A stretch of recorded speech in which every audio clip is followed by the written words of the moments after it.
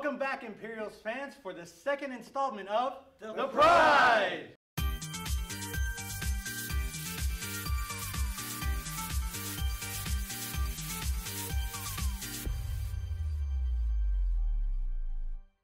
We're back for the second installment of The Pride with a couple of players. Keith Allen, Joseph Brochu, Jonathan Adnell. And before we start, this is a special edition of Bean Boozled with the players, actually with Jonathan and Luca. We're going to go into a segment with Coach Jared Palmer on the Allen Americans that he played for this past holiday season and his first NHL goal. Check it out. Yes! Yeah! Come on! I had a roommate in college, Gary Steffes. We became really good friends, and he's the captain of the Allen Americans in the ECHL right now. We kind of joked around a little bit this summer, and I called him a few months ago and just touched base with him, see how things are going. I kind of always put in his ear that, yeah, you need a guy, I'll be there. I'm in shape, I got my hands, you know, I'll be ready to play. And you know, I didn't think they would really call me. In fact, I pretty much gave up on the thought that it would ever happen. But right after Christmas, when my team here just had left for Christmas break, I got a phone call from their coach and asked if I was in shape and could play, how it fit in my schedule. And the team was gone, so I had a few days off, and I said, yeah, I'm in shape, I'm ready to go. Wasn't in the shape I would have liked to have been in, but I was okay, I could hold my own, and I didn't really necessarily help the team win any hockey games, but I certainly didn't hurt them too much. We did win 2 out of 3 on the weekend, and they brought me in for 6 days and paid me and said thanks for coming. And really, I had a good time. I was on the road with them, and I got to see firsthand what another championship organization looks like, because they've won several championships in a row now, and I was able to take a look at it and feel what it feels like to be a player in that team. There were some pretty eye-opening moments there. You know, one of the things I noticed for sure was the type of character that was in that locker room and in that organization. There was a lot of character in there. The guys cared about each other. They cared about winning. They competed. They cared about their values as far as not being goons. You know, there was a lot of respect for each other out there, and that was something that I was really interested to see, and it was an awesome experience. I was very blessed to have gotten a chance to look at a championship organization like that from the inside and see what it's like and learn and grow. And I'll certainly be applying some of the new things I learned to my coaching now. So you also played for the NHL Minnesota Wild. The first goal, give us your thoughts on that whole process. Well, I can remember pretty clearly, and it actually started off as a rough game.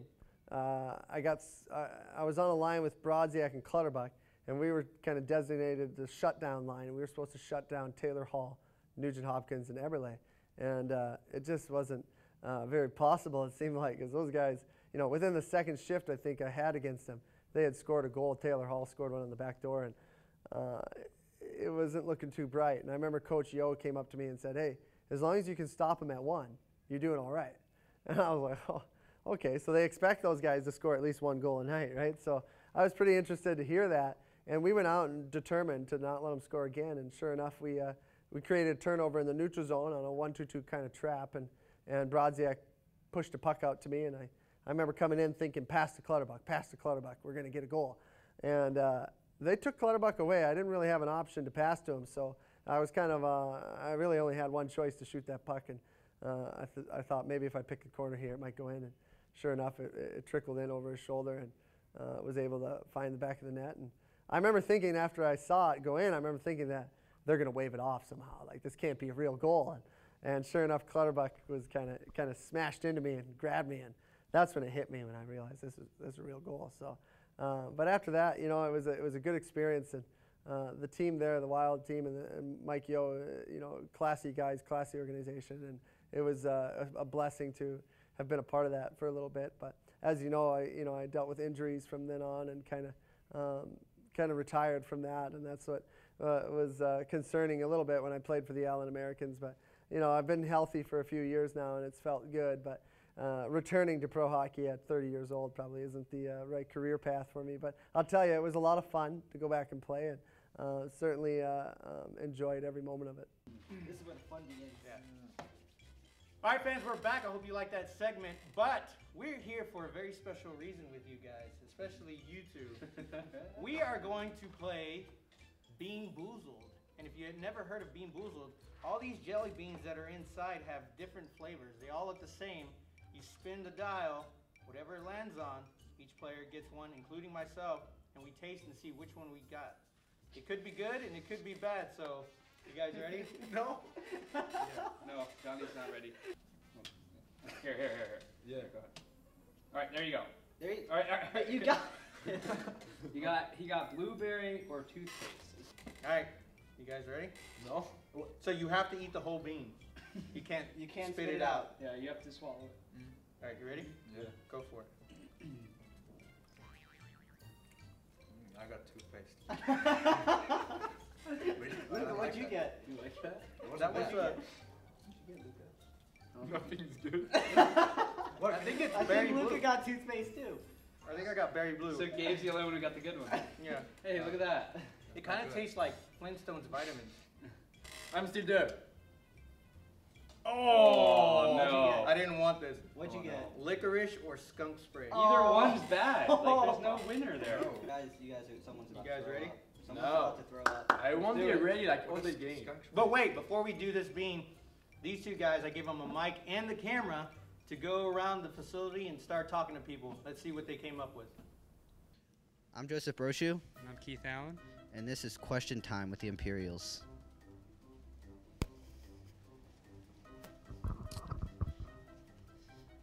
So, Josh, we're doing Question Time with the Imperials, and we want to know how Bailey enjoyed her Thanksgiving. Bailey, my dog, is she enjoyed the vacation very well. She did? Yep, she got a lot of leftovers from the table. Did you make her own plate? Bailey is a princess, so she gets she got five good scraps of turkey and a mixture of mashed potatoes and stuffing. You know what I heard is there's a lot of drama going on right now with Crivo and Bailey. What's the story on that? I heard he's. Yeah, Nicholas Krivkucha and my dog Bailey, they're in a little bit of a feud. He doesn't really respect her, and she doesn't really appreciate it. So I can't really blame her. I guess that's all we have here.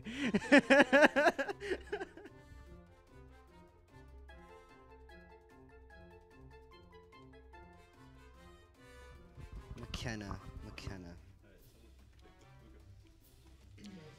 Is it true it's so easy a caveman can do it? Come on, that's a good one. That's vicious, man. That's uncalled for. All right, hey, what do you think about the coaching of Mr. Josh Funk, our assistant coach? How has he been doing so far? And I'd be careful because he's right there. No, I know he's right there, but like, it's a great program. It's a great organization. I mean, yeah, that's all I gotta say about that. He does a good You job. won't get traded now. Luca's here, the Swiss! So we recently talked to Mr. McKenna over here about how you've been doing in English Express. What kind of grades do you have right now in English? I think I have a good grade. I have, like, my average is like around A or some A plus, so that's good. Do you still not know how to say escalator correctly? How do you say it? Escalator.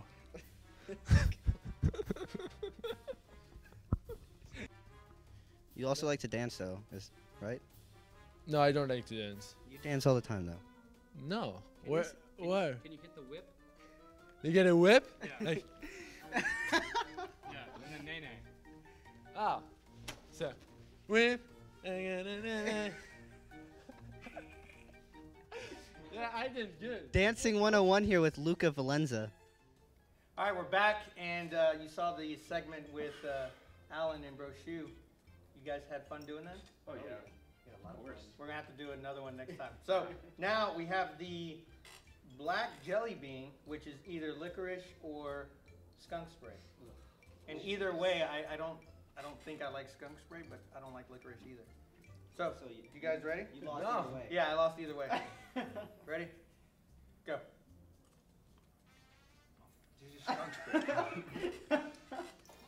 Do you need a drink? Oh, it's so You bad. got it. You got it. Come on, swallow it. I got licorice. Did you? What'd you get? You didn't even taste it. Skunk You didn't even taste it. Go ahead and do it. I have nothing. You're lying.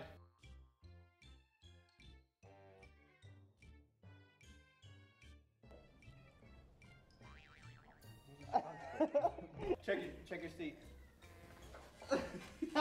He did not eat it. He ate it. No way. He ate it. He ate it that You quick. swallowed it? No. He ate it. He saw it. He ate it. I'm gonna check the footage. I'm gonna go back and maybe eat it for real.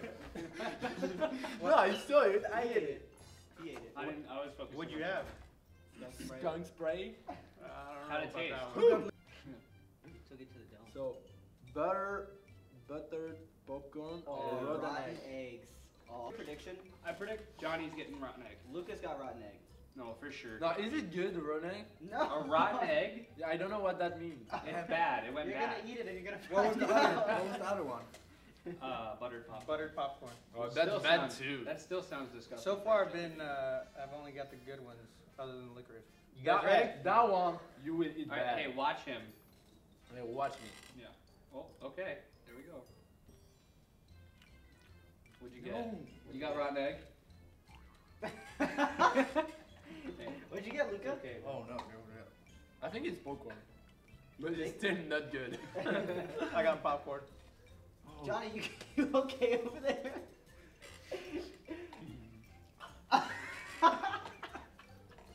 Don't throw up on us. We got a trash bag over there if you need it. Don't do it. We got a trash bag over there. You got it. You Shake won't. it off. Shake it. You won't. Shake it. Hey, There you Johnny. Yeah. Hey, Johnny, you want to go. What'd you guess get? though? What did Gabe get? I got popcorn.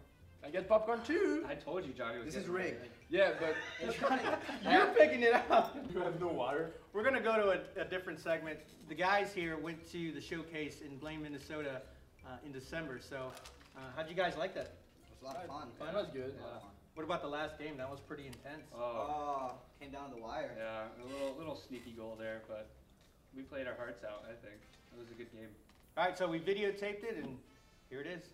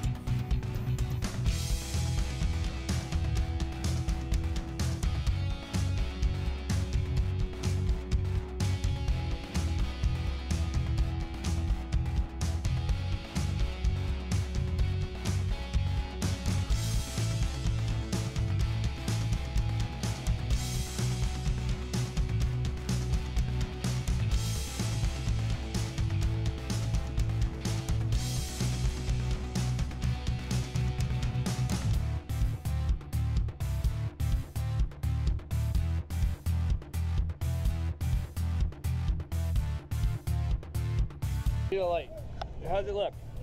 It hurts really bad, and there's blood everywhere. Do it. But am I still pretty? I think I'm still pretty. I'm on TV. Hi, Mom. How are you? Hi, how you doing? No.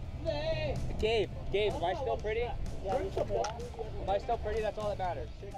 Wait. All right, guys. wait. All right. So we're back, and we're having a little discussion, and he's no longer gonna pick his own jelly bean. So I got it. We'll I have got it Keith for do him. it for him. So go ahead and spin. What is that? Chocolate pudding or canned dog food? Oh. Hey. All right, guys. Luca's about to pop it in right now. Ready? Pick it up, Luca. And go. Dog food. Oh, He God. got dog food too. I'm sorry. Oh, I can smell it. Oh. Oh, that smells awful. It tastes like. It's. Oh. It smells like canned dog Did food. you eat chocolate pudding? No. What's wrong with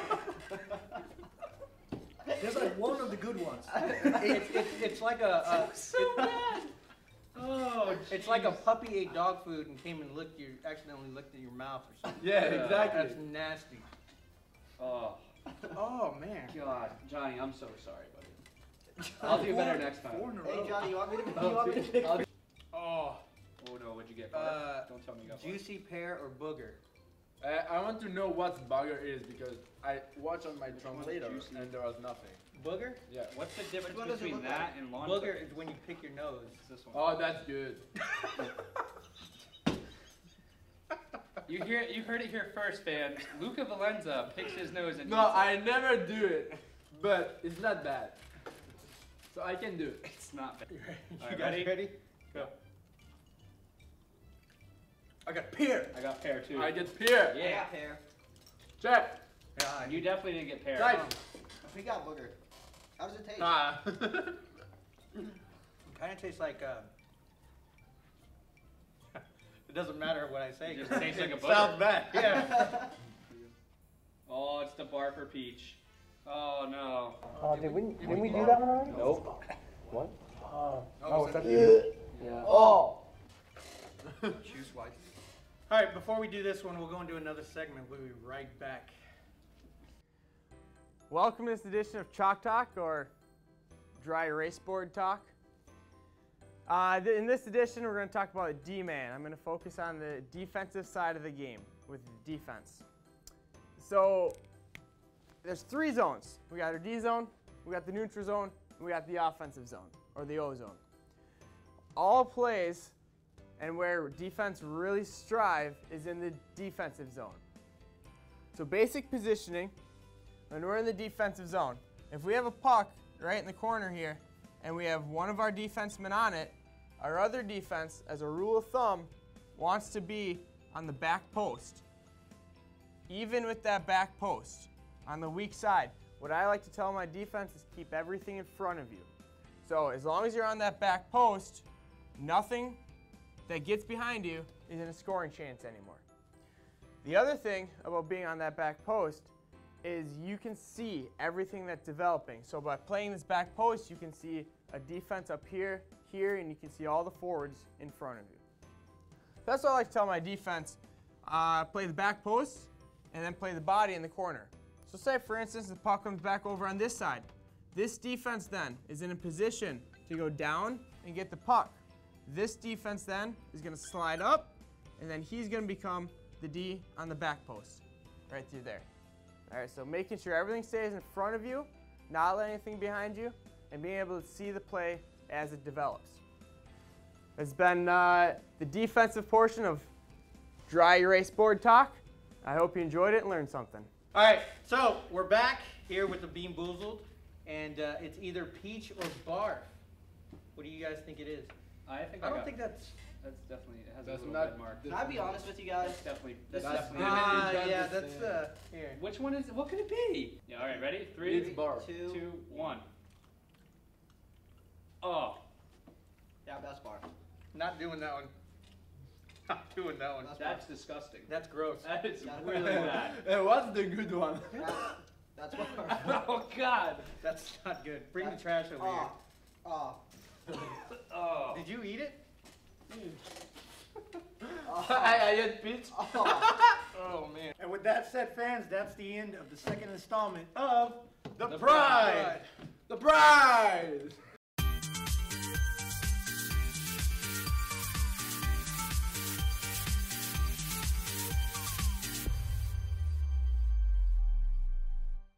Oh no. You cheated. On what? You definitely cheated. You cheated. That's why he's showing this. You cheated. So now we have the black jelly bean, which is either licorice or skunk spray. And either way, You cheated. I don't think I like skunk. But I felt the. So, Like, Wait. what was You the- cheated. Ready? Go. You cheated. What? You cheated. Oh, it's so